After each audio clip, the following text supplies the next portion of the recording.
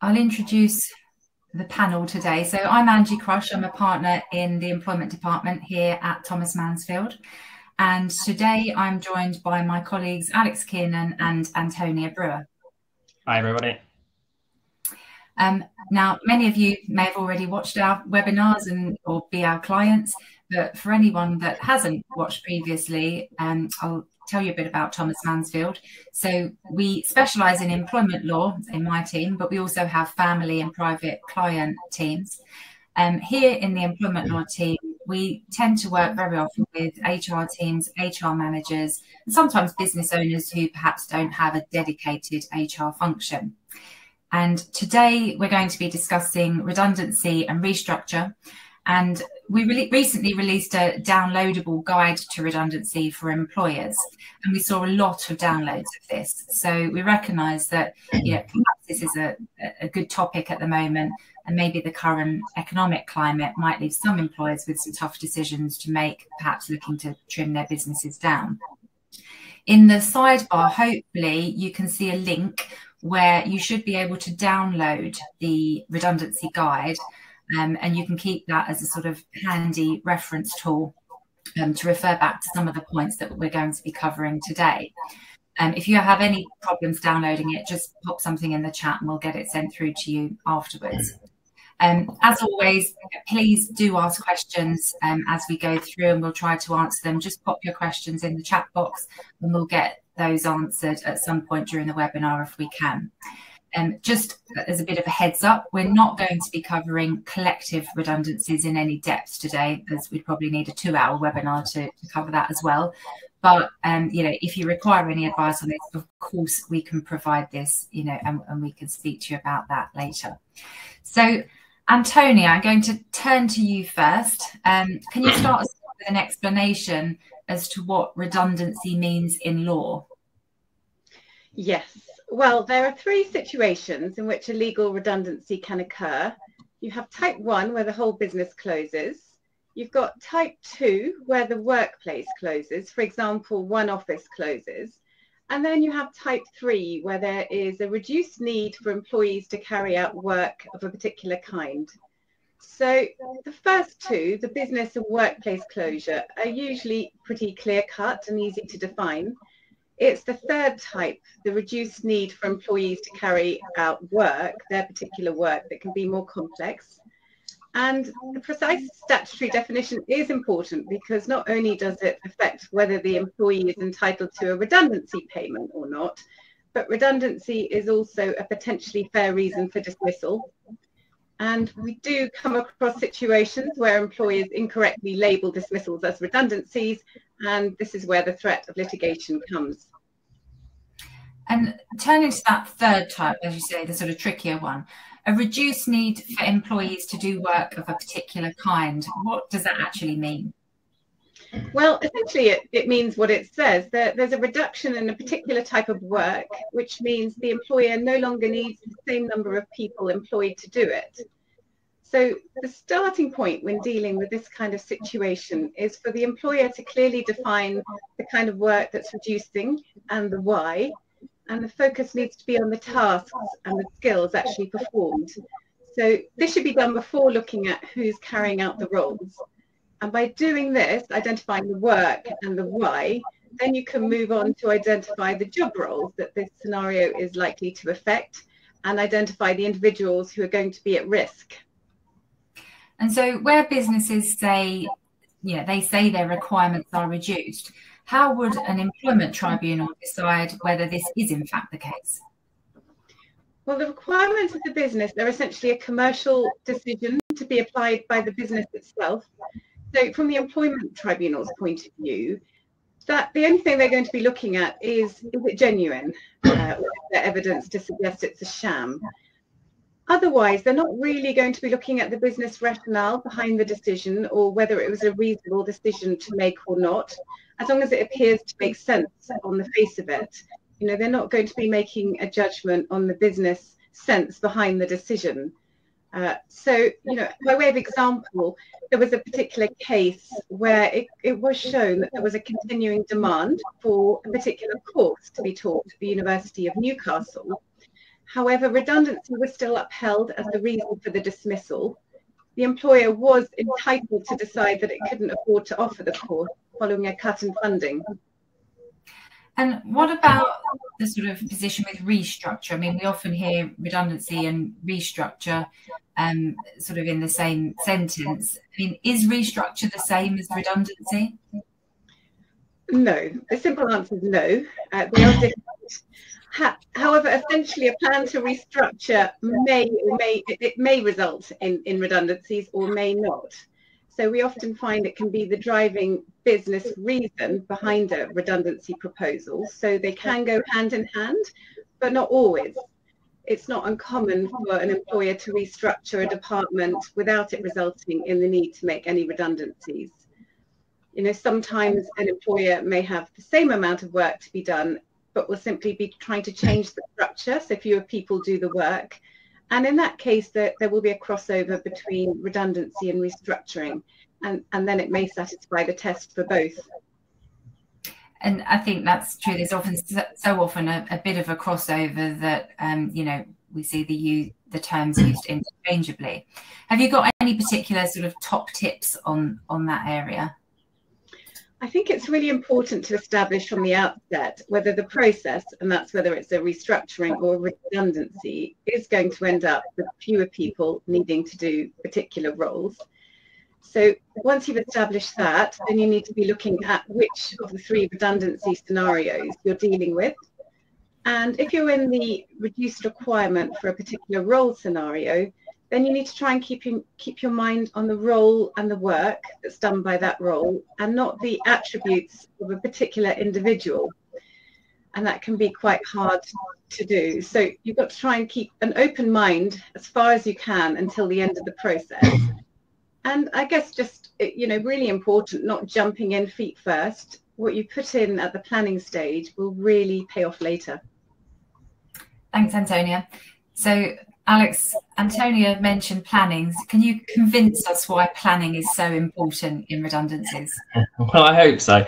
Yeah, look, let's be honest. Planning rarely invokes enthusiasm, and certainly not with some of the clients that I work with who are very much sort of a little bit shoot from the hip type entrepreneurs. But I do think it is vitally important in this type of process to do that. And, you know, I think some of the key reasons why it's important is obviously if you plan well, you're going to have a smoother process, both for employer and employees, and that equals less costs and less stress, generally speaking. You know, you ideally don't want to be changing your reasons and your proposals halfway through in a major way, because that makes you look uncertain and employees can jump on that. You need to go into these things with confidence. It's also, the planning stage is a real prime opportunity to create documents that are going to evidence at a later stage, should there be a dispute. Let's say someone accuses you of, you know, engineering this for discriminatory reasons. You've already created some evidence there that will show, hopefully, the genuine thought process behind a potential redundancy before those accusations have been made. So really important. Yeah, I would echo that. I mean, I think we've definitely all had cases where, you know, something gets disclosed or comes to light just before an employer was about to embark on a redundancy process, you know, whether it's, you know, an intention to take family leave or a disability. And of course, it's going to make the redundancy announcement look really bad, you know, and the timing's really bad. But if a business knows they've got those backup documents, they're going to be in such a stronger position to simply just go ahead with their plans, you know, as they were originally made. So obviously, planning will vary depending on circumstances, but are there any key recommendations that you might have? There are. I think number one, something that I pretty much always recommend an employer to do is to start off by creating your own written business rationale. You know, essentially a document, I normally say to people, doesn't need to be extensive, like 1 page, maybe just into 2 pages. And what this is you're justifying to yourself what your own thinking process is in writing. So it's you fleshing out and defining your strategic plans, and in doing so, making them more legally resilient. So in terms of things to cover, I normally would say You know, look at what changes are you proposing. Everything should be proposals at that stage. What's driving that? You know, I don't know. Is there a particular department that's making losses? Is that the driving factor? Set that out in there. What's the length of these plans? Is this a medium plan, long-term plan? Obviously, what effect might this have on job roles? Reflecting on that, potentially redundancy. Are you going to create any new job roles? And the other thing that also comes from that is looking at the amount. We've talked about collective redundancy. You know, are you going to be up to that 20 or more employees level, or is it going to be much lower than that? It gives you the opportunity to plan and be prepared going in. The other thing I would say is, you know, it sounds like a really obvious one, but check your own policies. If you have a policy that deals with you know, a redundancy policy, for example, make sure you read it and you follow it. That sounds like a really, really obvious one, but I've seen so many clients not do that. And not following your own policies is a good way to lose a tribunal claim. Do remember to look at alternatives to compulsory redundancy throughout the process. And you know, as part and parcel of that, what you should be doing is looking at things like, well, are there any self-employed contractors? You should be looking at ending those relationships before you get rid of the employees. You know, can you offer flexible working? Can you look at shorter hours for those existing staff? Can you cut overtime, for example? Short time working, would layoffs work for your business? Obviously, then there's the one of looking at other roles within the company. Are there any suitable alternatives for the individuals who are at risk of redundancy? Voluntary redundancy is another one, and early retirement is another. So there's lots and lots of things to just think about and contemplate. And many of those won't be appropriate in lots of situations, but it's part of showing a fair process looking at them. And the other one is thinking and considering what redundancy pools you're going to have and matrices. But I think we're going to talk about that slightly later. Thanks. And that's all really good strategic advice on the planning stage. What about sort of the practical side of planning? What considerations should employers be thinking about there? Yeah, of course, really important as well. Some people get a bit obsessed with the sort of theoretical, but on the practical level, you know, it's thinking of those things such as, well, who's actually going to do this consultation? Are they capable of doing it? Have they had training? Do they need legal support in relation to that? What timeframes are you going to work to? You know, how will the redundancy consultation meetings themselves work? Are you going to do those on a video call? Are you going to do them in person? You've got meetings available, practical things like that. It's really worth thinking those through because it really disrupts the process if you haven't done so and you're in the middle of it. Have you got key information for employees? You know, get their contracts together, know what their terms are, know what their notice periods are, for example. Think about what redundancy payments will be due. Key one as well, don't forget about those absent employees. You know, you might have some people off sick or women on maternity leave, for example. They need to be involved in this so far as you can as well. So don't just forget about people that aren't in the office, as I have seen happen. I think another big one as well is you know, most employers will have a pretty good idea at the start if there are certain employees who are going to struggle with that process more than others. Inevitably, it's going to be you know, it's a stressful process for people. It's not nice for people to go through. So it's preempting who might struggle more, and in relation to that, then thinking about what support could be offered to those people particularly.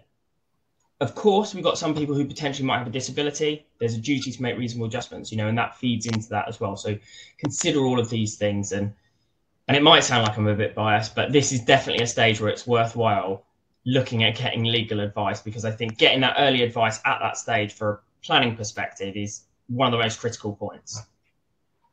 And of course we would say that, wouldn't we? But you know, but genuinely spending 1 or 2 hours talking through your plans, just sense checking it all, you know, with the solicitor beforehand, where we can sort of flag danger areas, or, you know, maybe suggest amendments to the process. It will save time in preventing challenges and, you know, ultimately tribunal claims later down the line. So I definitely echo that. And so let's say you've done your planning, you're sort of ready to embark on the consultation. Antonia, can you tell us a bit more about the actual consultation process? Yes, of course.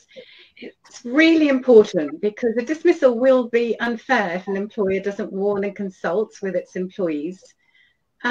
you have to bear in mind, consultation is about giving employees a chance to have their say.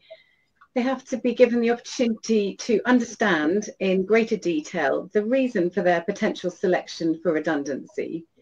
If there's a pool or there's going to be assessment criteria to be used, then there should be a discussion on ways on how that's going to work, and of course discussions on ways on how to avoid redundancy.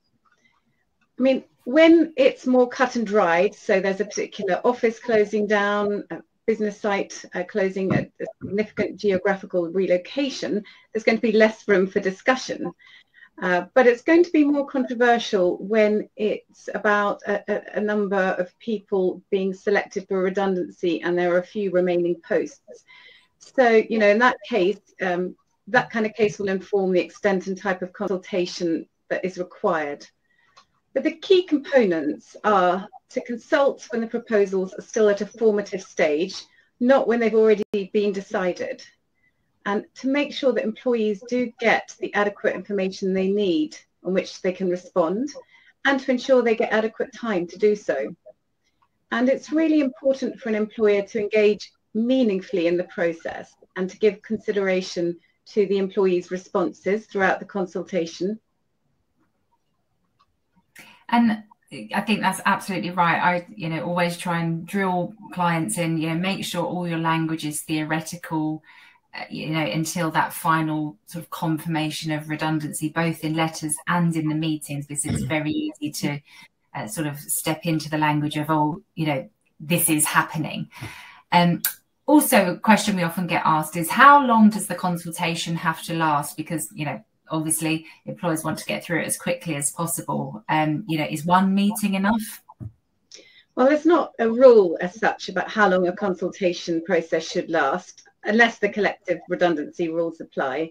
But it does need to be long enough to be meaningful and effective. So we normally suggest at least 2 meetings. It may be appropriate to have a third or more on occasions. But usually two should be sufficient. But you should be thinking in weeks, not days, in most cases, because the shorter the period, the more likely it is the quality of the consultation is going to be called into question. Thanks. And Alex, we talked earlier about pools and what happens when there are a number of people carrying out the same role, or broadly the same role. How are employers supposed to decide who goes and who stays? Yeah. So I should probably say, you can have situations where you just have a unique job role, right? And in that case, you're having a pool of one. There's only one person that does that type of job. And that was established in a case which is Wrexham Golf Club versus Ingham, where they just had a one individual. I think he was a club steward. There was an argument around, he said other people should be involved. And it was held that, no, it's sufficient just to have one person if that role is fairly unique.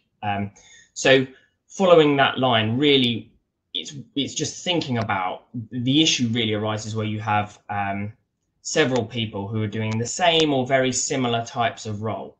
And in that situation, it's just largely having a bit of a common sense think about who should be grouped together, given the nature of the role. And it's looking at things like seniority and obviously the work that's being carried out. So a redundancy pool, in short, is just a way of categorizing affected employees into groups so that then you can decide whether or not you need to apply a selection matrix. There aren't any fixed rules about exactly how you should define a pool. So it is very much down to the employer. And there's another case, Thomas Manufacturing Limited and Harding, which confirmed that.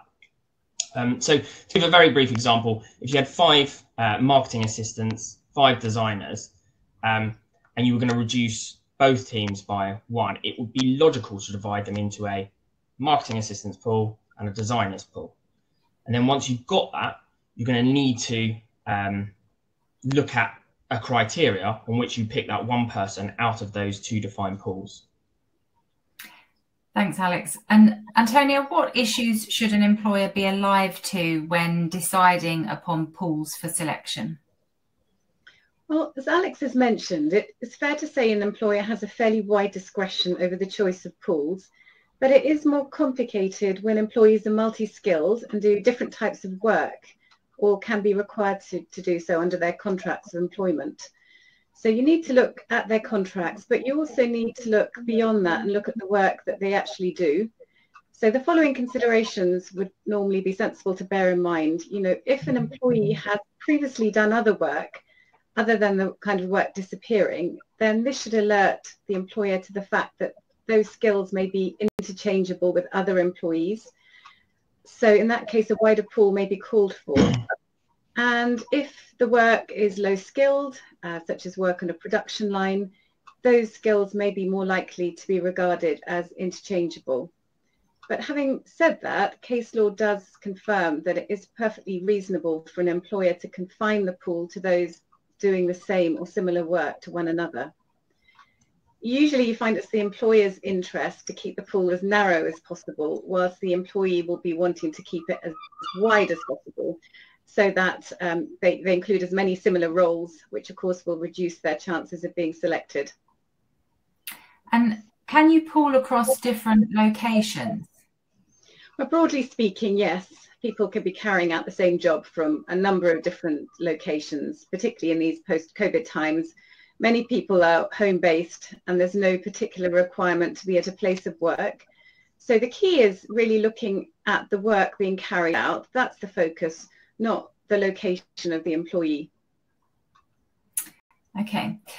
And Alex, once the pool has been formed, can you go into a bit more detail about the scoring matrix? Yeah, sure. So in simple terms, the scoring matrix, or a selection matrix as it's sometimes called, all it is just creating a set of criteria under which you're going to score one employee against another, or the group of employees against one another. And the idea is you create a criteria that's going to enable a relatively objective assessment of whatever skills or criteria you're picking to determine which individual is made redundant. And we thought, actually, I think if one of my colleagues can get it up, we thought we'd just put on screen briefly an example of what one, oh, there it is, like magic. So hopefully everyone can see that. And what you can see there on the left-hand side is the criteria in bold column, far left column. You know, in this example, we've got quite a lot of criteria. You know, we've got things like quality of work, technical ability. You can see there we've got things like disciplinary record, you know, and several others. In the next few columns, what you can see is the sort of key as to how each of those criteria would be judged. So it gives you a nice formula as to how management are judging this. So 1 point at the low end and 4 points at the top end.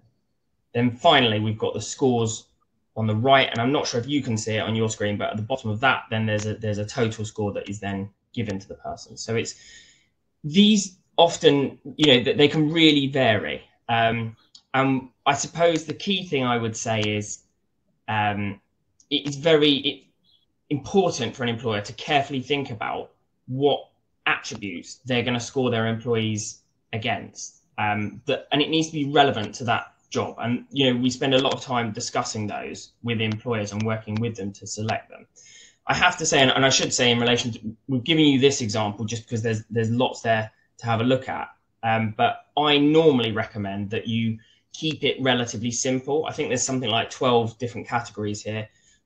My view is, I think, keep it simple, go like 4 to 7 range. I've seen some employers make this really, really complex with like loads of different spreadsheets. And I just think that's unnecessary.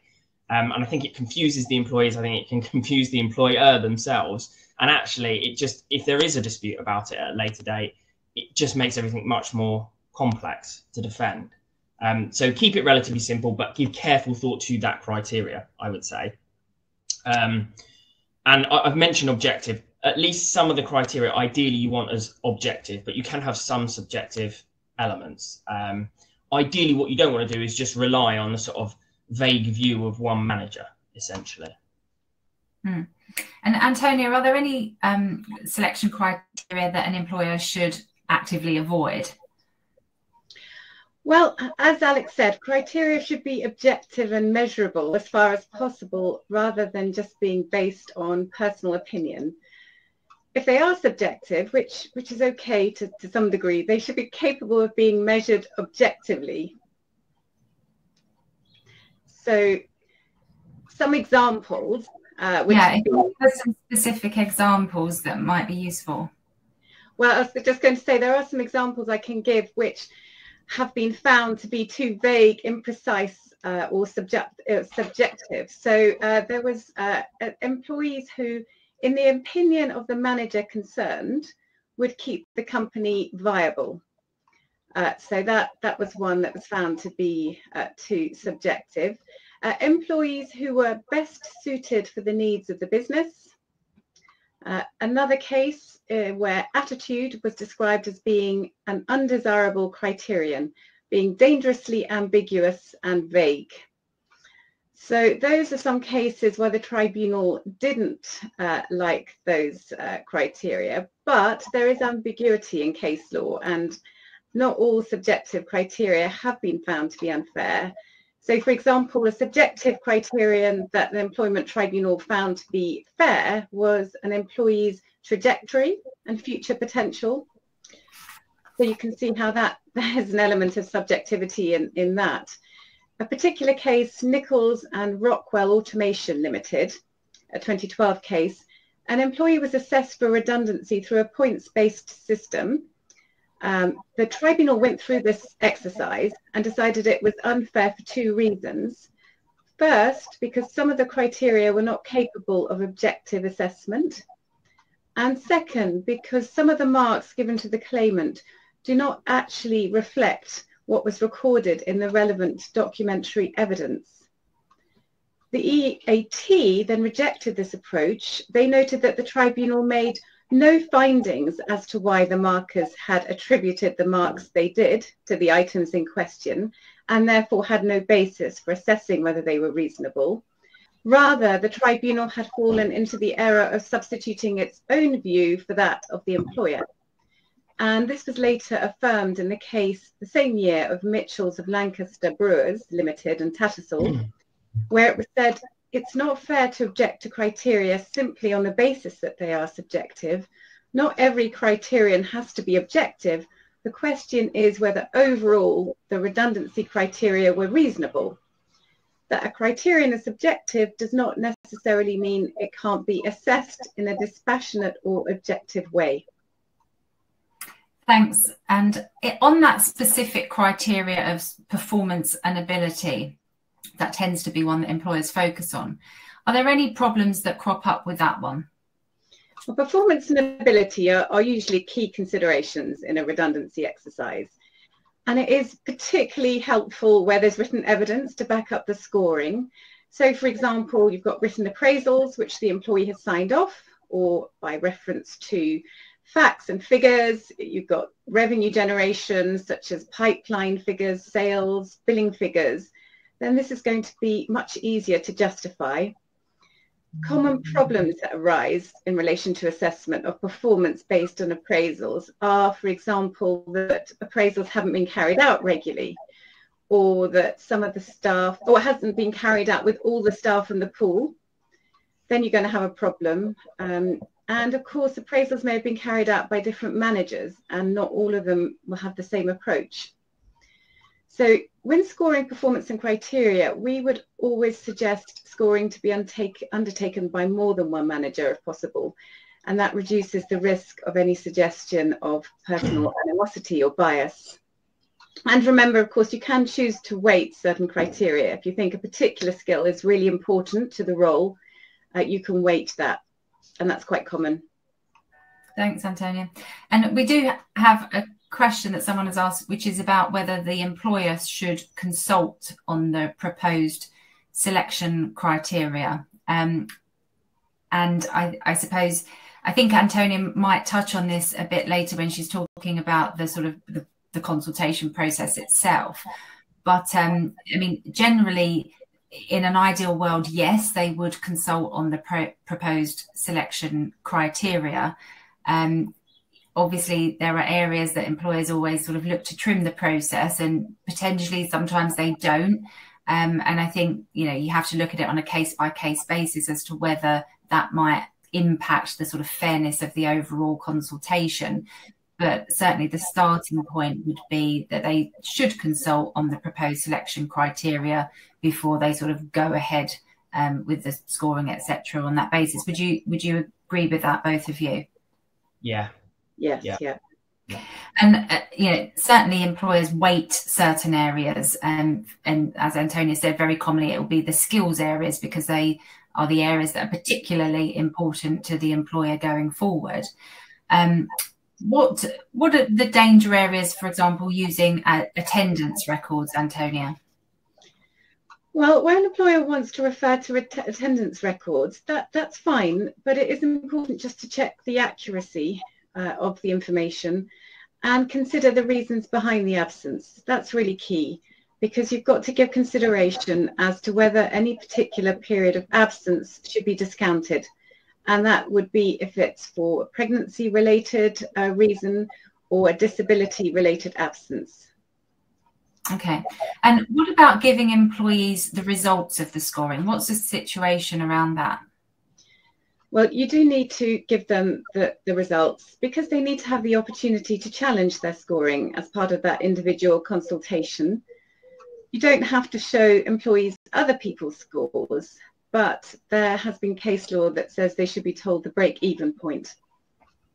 Okay.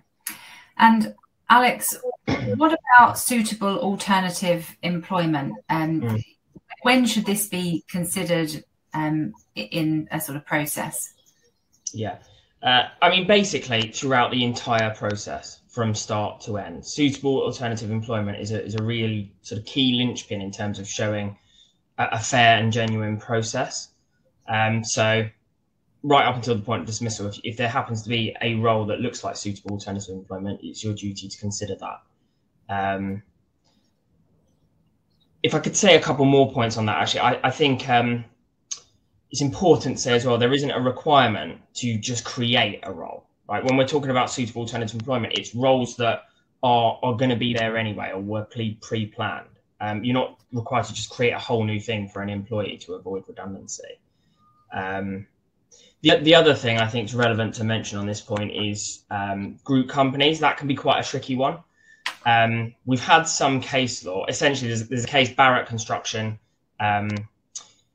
where it was held that there was no obligation for an employer to look at vacancies within independent companies within a group. So, there's no requirement for a subsidiary to say, well, we have to look at all the other group companies and see whether there's jobs over there.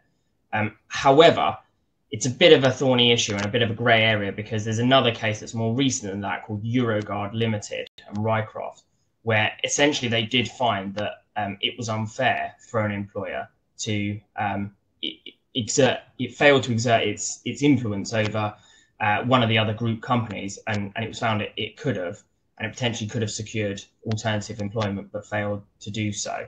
And a key aspect in that finding, which seems to contradict the first, was that they found there was a high degree of control that could have been exercised, but wasn't. So I mentioned that because it's a bit of a sort of thorny issue. My personal view is, look, if you're in a group of companies, the safest option would be just to consider that and show that you've taken that into account. And if there aren't any suitable alternatives, in a way you've kind of ticked that box, you've looked at it. The other thing that often crops up with suitable alternatives is, one, the definition of suitable alternative. So perhaps I'll start with that in terms of, a suitable alternative role needs to be a role that is deemed to be very, very similar in terms of seniority and the work being undertaken, that they can just largely just move straight into it. There is a sort of careful difference between a suitable alternative role, which has a particular legal definition, and another vacancy somewhere off. Then it can often be the case that there aren't any suitable alternative roles, but there does happen to be some other vacancies, knocking around elsewhere within the company. There's another case, Ralph Martindale and Company Limited versus Harris, where essentially there were what should have been deemed to be some suitable alternative roles, but those vacancies for those roles were opened up to everybody before being offered to those at risk of redundancy. And the principle really behind that is, if it's a suitable alternative, you should be offering first dibs essentially to those that are facing redundancy. If it's a not deemed a suitable alternative, then you can open up a competitive process, and it's for the employer to sort of sensibly decide which it would be. It's also worth just mentioning, technically, if there is a suitable alternative role that's offered and it's unreasonably refused, that can be a basis for withholding statutory redundancy pay. But I have to say that's very rare. Very rare I've ever had that happen. Yeah, same here. I've not had it happen often, although there, it is sometimes difficult. Employers might think that just because someone can do a role that's available, that therefore it's suitable and they should take it. But of course, it involves looking at so many other things, development, prospects, responsibilities, status, all of those things in that test. So it can sometimes be one that requires a bit more advice before you sort of make a decision on it. So we've had a look at the sort of various elements of the process in some detail. Antonia, can you talk us about how it works in practice, the actual nuts and bolts of the process, having the meetings, etc.? Yes. So step one consists of making the announcement. And depending on the situation and how many people are affected, this may consist of a general announcement, which may be suitable if the whole place is closing down, or an informal meeting with the affected employees, putting them on notice of the proposal for change. Now, at this point, they should be informed that a formal meeting will follow, and at that meeting, they'll be given more information. So the announcement will be followed up with an invitation to the first formal consultation meeting. And the letter should set out details of the proposed redundancy, the business rationale behind it, and explain the process with anticipated timings.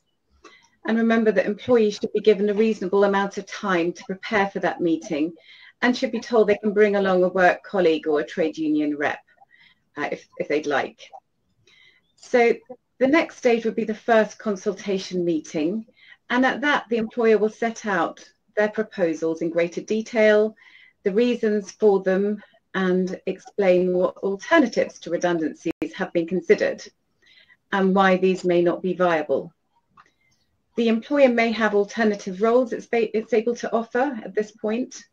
And if there's going to be a selection pool and matrix going to be used, then these should be discussed if relevant. And this is where we're going back to what the question was earlier, Angie, with regard to discussion about the pool and the matrix that would take place at this point. So the employee should be given the opportunity to provide input and to ask questions on all the issues. This meeting would then be followed up ideally with a letter which would confirm all the information that was given during that meeting in writing.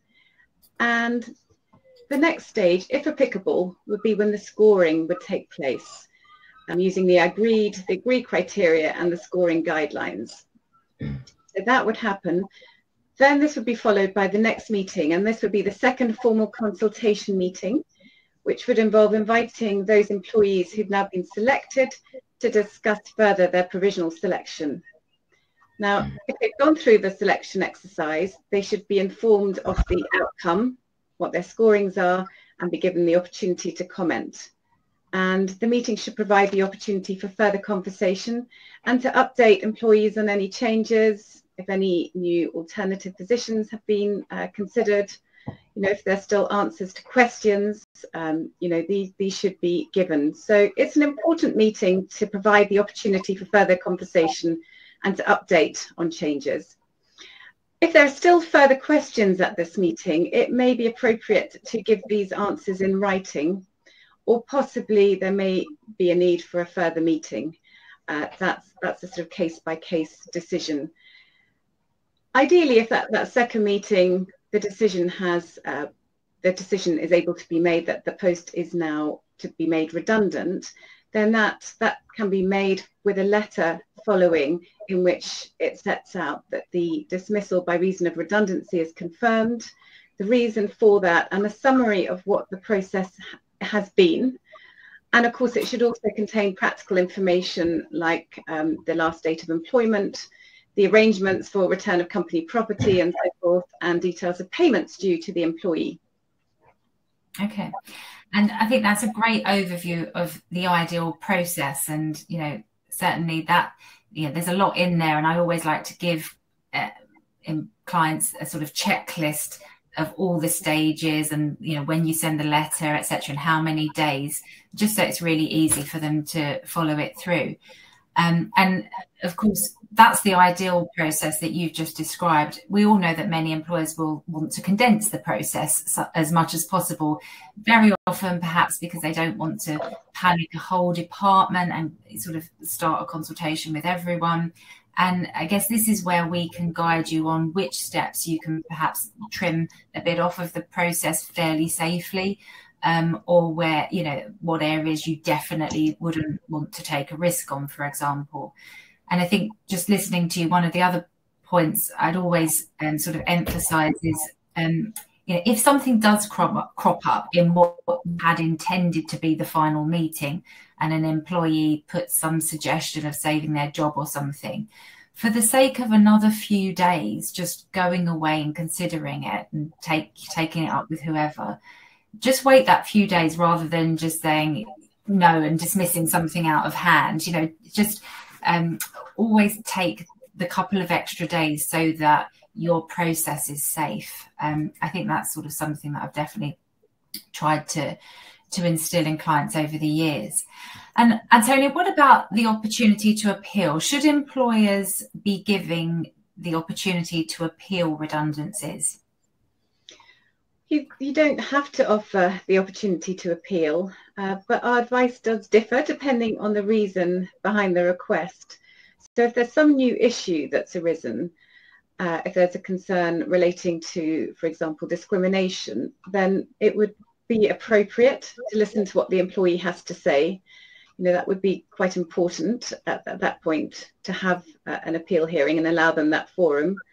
However, you know, if it's to do with the process itself and issues relating to that, ideally these should have been dealt with throughout the process. You know, a proper consultation process ought to negate the need for any appeal because the matter could and should have been dealt with as part of the consultation process if a defect in the process has been raised, for example. So I'm afraid it's a little bit grey and it does depend on the reason behind the request.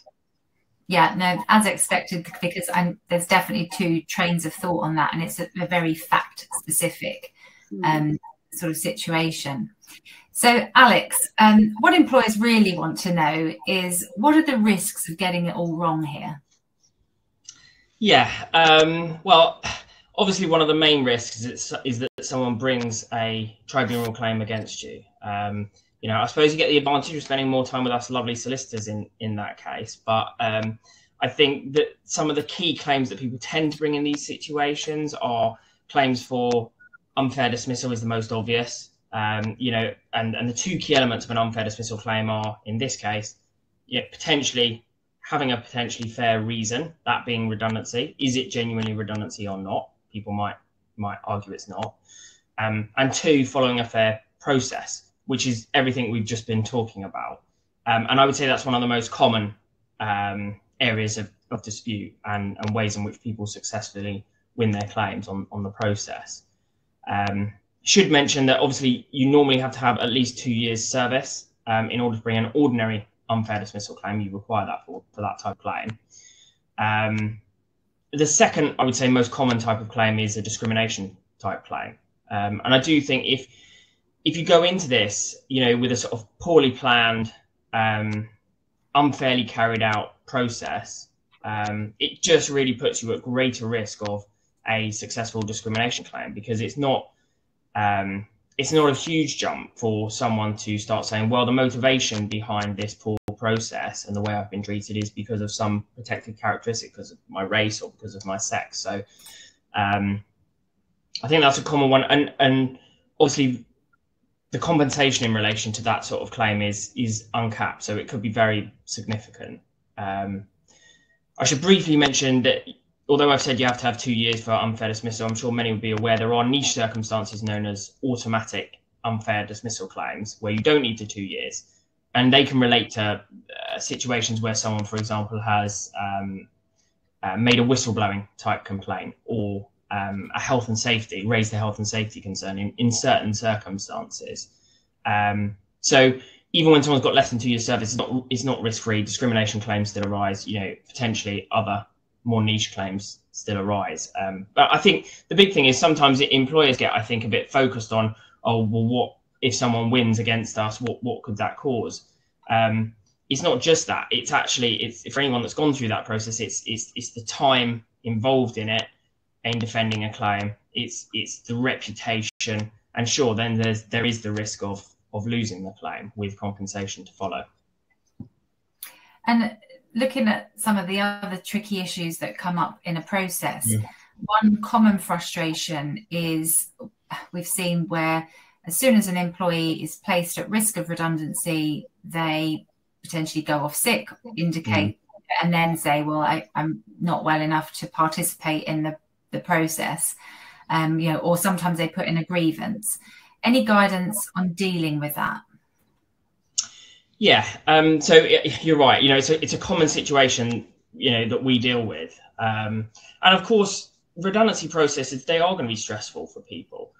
So, there are lots of situations where there is a genuine issue there, and they're genuinely not well as a result of it. But equally, we come across lots of situations where, it may well be quite cynically motivated to just sort of disrupt this process. So I think it's worth being aware of that, and preparing yourself for it. So I think dealing with the two separately, sickness, I think, number one, be prepared it might happen, and when I say that, it's thinking about things like, well, what sick pay provisions do you have in place in your organization? If you've got really very much enhanced sick pay provisions, might make it more likely that someone might go down that route. So think about that. Biggest thing I would say is, and this is true of any period of sickness, do not bury your head. Be really proactive about it. Don't just think, oh, okay, well, we better not talk to them because they say we're stressed. I would say do the opposite. Keep in contact with them, within reason, obviously. Encourage welfare discussions with them. Just generally keep in contact. In my experience, you might get some pushback from an individual in that regard, but rarely is it the case that a tribunal is going to criticise an employer for asking about the health and well-being of their employees, even though some employees might do so. I think the other thing I would say is being unfit for work or signed off by your GP as being unfit doesn't necessarily mean that you can't attend a redundancy meeting. So it doesn't mean you can't have a Zoom call to continue the consultation. It's not uncommon that someone will then say, well, I can't because I'm too stressed or too unwell. And in that case, I would normally advise looking at inviting them to a welfare meeting, see how they are as an alternative. If, which again isn't uncommon, they say, oh, well, I can't attend ND meetings, including that one. Then all of this does depend on the circumstances, but often I might look at very quickly getting in place a occupational health report. And when doing that, importantly, asking that occupational health consultant specifically, can they confirm whether they think this person could turn up to have these meetings? Because in my experience, quite often, the consultant will err on the side of saying, yeah, I think they're not very well, but they can attend these meetings and it might actually be beneficial to get through this process with them. Consider reasonable adjustments. That, I've mentioned that before, but think about it. If this person potentially has a disability, you're under a duty then to make reasonable adjustments. So think about that and act accordingly. Ultimately, of course, you may have to just progress. I've dealt with several situations where you just have to progress in writing because the person just isn't going to turn up. And what I would say is you need to tread carefully before you get to that moment. Do take legal advice on it, and make sure you've got you can evidence that you've been reasonable in taking that decision at that point. The other aspect you asked me about is grievances. I think key things with that are don't get bamboozled with it during a redundancy process. Follow normal procedures. try and avoid significant delay to that redundancy process, especially if you think the person is deliberately trying to disrupt it. The first thing I always do as well is I look at, well, what is this grievance about? Is the grievance about the redundancy process itself, which often it might be? If so, I often take the view, well, look, we can deal with this. This is just a complaint about this consultation. We can deal with this as part and parcel of the consultation meetings, basically. So we can wrap it into one. And if it isn't about the consult, if it's got nothing to do with this whatsoever, the redundancy, then, you know, can it be hived off and handed to someone separate to deal with that redundancy consultation continuing? Depends on the circuit. I would normally try and conclude a grievance before a decision to dismiss, but it does depend on the circumstances. Thanks, Alex, for that. I'm just going to answer a question that's come in. I'm not sure that it's visible to everyone, but the question is, can we cover trial periods and alternative roles and considerations for dismissal thereafter? I guess I'm happy to sort of talk a bit about that. Trial periods, I find, they're quite technically sort of specific as to when a statutory trial period is sort of used, because there's a statutory mechanism where if there's a sort of potentially suitable alternative, that you can have a 4-week trial period, and in that period sort of both parties decide whether or not it's suitable for them. Now, it's obviously ripe with problems, because the employer might say, well, it is, and the employee will say, well, no, I don't think it is, having, you know, tried it for a month. And we go back to what Alex was talking about earlier, which is, you know, is it suitable alternative? And you're looking at things like status, job content, pay, hours, location, sort of exposure to promotion, that sort of thing. So then you sort of come back to, yeah, if you're then going to dismiss because it's not worked out from the employer's point of view, if they're the ones saying, well, it's not worked out, then you would just pay the redundancy pay as usual. But if the employee is saying, well, it's not worked out for me, but the employer's insisting, well, we think it is working, that's when you start to enter problem territory, and you have to really drill down into, is this a suitable alternative? Because if it's not, you can't force them into that. As I said, the statutory scheme is very specific as to sort of timing of that alternative job offer, you know, the day that it starts, the period that it covers, and all of that sort of thing. But what I'd always say is there's nothing to stop, and I very often see this happening in practice, the parties agreeing a sort of separate, you know, trial period where it, you know, they'll say, you know, look, there is this role, we're not really sure that you're suitable for it, but what we're prepared to do is, look, go into it, we'll review it in, you know, whether it be a month or 2 months time, and we'll see. But what we'll do is, if we don't feel that, you know, it is working, you know, we will then terminate for redundancy. So you can agree something else that falls outside of that statutory trial period scheme, because, as I say, it is fairly prescriptive, that scheme. Hopefully that's answered that question. Antonio, I was just going to touch upon asking about pregnant employees on maternity leave. What's the position with them? Okay, well, of course, there's a statutory right for pregnant employees and new mothers to return to the same job after maternity leave. However, if there's a redundancy situation, they can be put at risk alongside their colleagues, but of course they shouldn't be selected because of pregnancy, childbirth, or for taking maternity leave. So it goes back to what we said before, if you're looking at attendance, making sure that any non-attendance due to reasons related to pregnancy or childbirth, maternity leave are discounted. So they can be part of the process, but it's also really important not to leave them out of the consultation process. You know, they have to be included and get all the information that their colleagues are getting.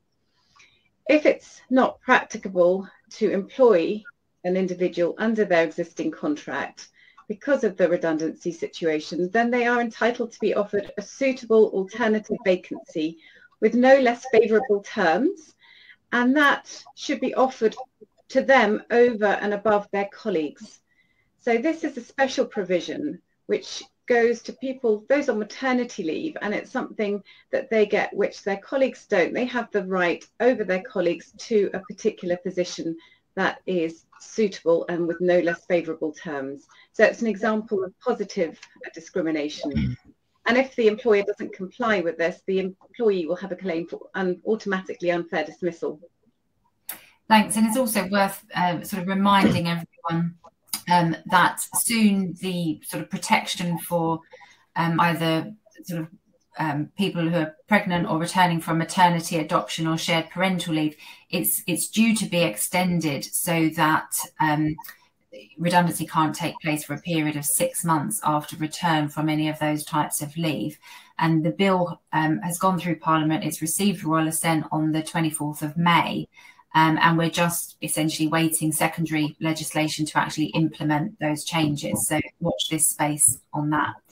And now we've sort of saved the best till last, I like to think, Alex. A lot of employers that we deal with, you know, we've gone through all the best practice, how to do it. But really what they often want to do is just speed the whole process up, cut to the chase and, you know, use a different method. So what are the shortcuts for employers who are looking to speed this process up? Yeah, sure. I mean, as exactly as you said, really common, you know, and I think a big part of being an employment solicitor is working with companies, you know, sort of, and understanding their commercial aims and matching that with advice surrounding the law and looking at ways in which, you know, I think clients might say, oh, we want to short circuit. There are things you can do. I think one of the most obvious and something that I always discuss with clients right at the start of that planning stage is looking at, well, are you going to essentially try and agree a deal with an employee to leave employment during that process? And the most obvious way in which someone does that is via a settlement agreement or a settlement arrangement of some description. And that tends to flow from a discussion which is commonly referred to as a without prejudice discussion. I'm sure many people listening will be aware of that and will have had them. Really, really common for those types of conversations to take place during redundancy process. Not required, but common.